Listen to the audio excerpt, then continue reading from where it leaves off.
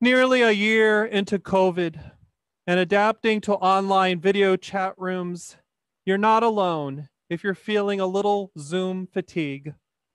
The Psychiatric Times reports that with everyone hopping onto Zoom during this pandemic, it is natural to feel tired, worried, or quite simply burnt out. Partly, they claim the central reason we feel Zoom fatigued is that at our core of our psychological makeup is the need for a rewards cost trade off. Though this is an unconscious part of our biological makeup, the challenge is that every minor decision is elevated when our minds are attempting to assess the reward gained by staring at a screen and attempting to connect with others. Typically, when we're interacting with people, we spend energy attempting to stay in that moment, focused on what is being said. And our brains are constantly assessing the energy needed to concentrate while problem solving or assessing that situation. Fatigue sets in because during the social interaction, our brains use visual and audio cues about our interactions. But in a video chat, our minds are working harder to process nonverbal facial expressions, and due to potential delays, video frame freezes, echoes, and technical glitches, during that Zoom session, our minds react on an unconscious level to those glitches, attempting to sort out what kind of response is merited during the online conversation. In addition, as our eyes only see so many frames per second, our brains are forced to fill in the gaps, as well as attempting to sort the images in front of us so that they make sense. And as it relates to eye fatigue, for some, they are left with an uncomfortable feeling or concern that they were not fully focused on some important detail during the Zoom session. Marissa Shuffler, an associate professor at Clemson University who studies workplace well-being, says an added factor is that when we are physically on camera, we are very aware we are being watched, as though someone's watching you. So there comes the social pressure and feeling like you need to perform, which is nerve-wracking, anxiety-producing, and stressful. Thus, she says, you just feel worn out. Most of us might opt to just turn it off. However, though a possible solution, it just isn't practical as Zoom is used for work, for school, for meetings, for worship, and to connect with family and friends. Thankfully, Liz Fosslin and Molly West Duffy offer some reasonable tips to avoid experiencing Zoom fatigue. They suggest one avoids multitasking while in a Zoom session. It's important to remain focused on the session and schedule those other tasks for a later time. Prior to a Zoom session, they suggest taking a mini break, step away from the computer screen, or simply close one's eyes, even for a few seconds. This will create a sense of rest, especially for your visual senses. They also suggest reducing on-screen stimuli. Research, they say, shows that when we are in Zoom, we tend to spend a lot of time studying the backgrounds of those we're in Zoom sessions with.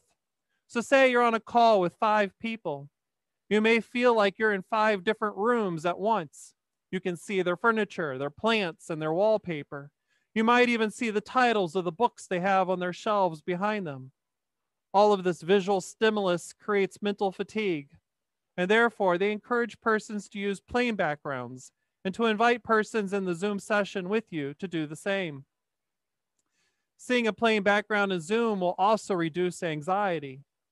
Earlier this week, I experienced that firsthand, as in the Zoom session I was in, it was funny that every one of us on that Zoom session had the same color of paint in the background. So it kind of gave the experience that we were in the same room together.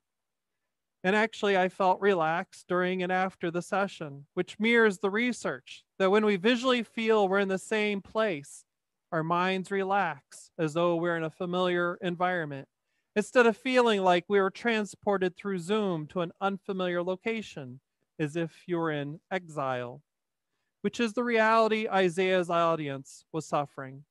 The people were in exile, and they were isolated and far from their homes. They were stuck in a situation they didn't like, and they, like us, wondered if there was any type of escape from the grief and terrible stress they experienced. They were eager to leave the unfamiliar and return to normalcy. In Isaiah 40, God announced through the prophet that relief was on the way and that they would soon escape their situation and their lives and way of life would be restored. God announced a new covenant, which God declared would dwell with the people, and they would be fed and protected just as a shepherd feeds and protects their flock. Fatigued from their situation, this was precisely what the people needed to hear as they recalled that God is the creator who has measured the waters in the hollow of his hand. God recognized they were fatigued and essentially had zoomed out. So through Isaiah's proclamation, God brought a welcome promise of relief as they were informed that God was mindful of their situation and was preparing a way for them to escape their dilemma so that they would suffer no longer. Isaiah called out, "Have you not known? Have you not heard? The Lord is the everlasting God, the creator of the ends of the earth." With this proclamation, he pointed out that God is the one who created the ends of the earth, and nothing escapes God's notice, and nothing wears God out. Isaiah emphasized the point that God does not become exhausted, declaring, God does not faint nor grow weary. Plus, not only does God not grow exhausted, the Lord gives power to the faint and strengthens the powerless. God gives renewed energy to those who rely on the Lord. One of the challenges we have experienced in this pandemic is that a number of people believe in their own abilities, and they believe they can deal with their fatigue by doing it their own way. Instead of resting in God and waiting patiently with God, there are some who are constantly turning to Facebook and their digital screens, hoping to gain inspiration or renewed energy from these. But as research shows, spending time on Zoom and then immediately shifting our attention to other digital items only leaves us more tired, more anxious, and even more zoomed out. Addressing our weary minds, God invites us to bring our worries and our fatigue and hand them over. Release your burdens and share them with the Lord, then sit in silence. Perhaps find a plain space so our senses are not overwhelmed and where our minds and eyes are not distracted. Even simply closing them will suffice. And then just sit patiently with the Lord. Spending time with God by stopping our thoughts and creating silence may seem counterproductive, but doing so would allow us to release our fatigue and our worries to God. This allows us to take a break with God, being mindful of what God has accomplished for us and what God has in store for our lives. Focusing solely on God, we're able to see God's midst and recognizing that in Christ we are restored and saved for God's good things. Freed from distractions and anxiety, we discover God has clothed us with love, and resting in God, we are wrapped and embraced by God's loving hands.